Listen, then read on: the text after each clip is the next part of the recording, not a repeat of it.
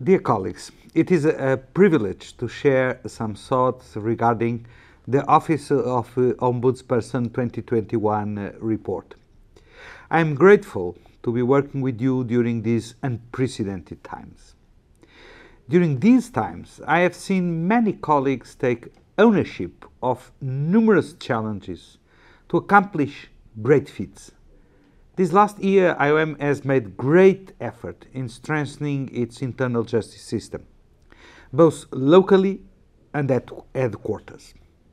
These efforts included supporting our abilities to resolve conflict, negotiate with civility, and respect the dignity and diversity of all in our offices.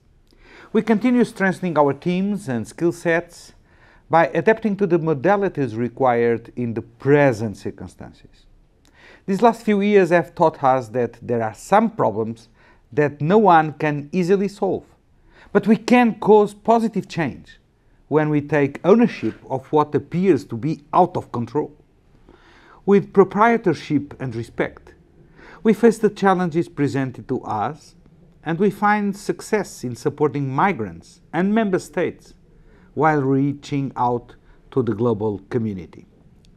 When we talk about accountability and responsibility, we often solely focus on discipline and punishment.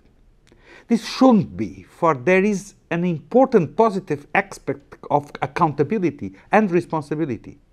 There is great power and benefit in ownership. Proprietorship builds resiliency to work in these difficult times for the mandate of the organization. When we take ownership of our work, teams, and offices, we enable ourselves to reach out greatest potential and fulfill our mandate to the best of our abilities. I am confident that this report will provide us a moment to reflect on how we can own an empowered workplace to achieve greater success in the year to come.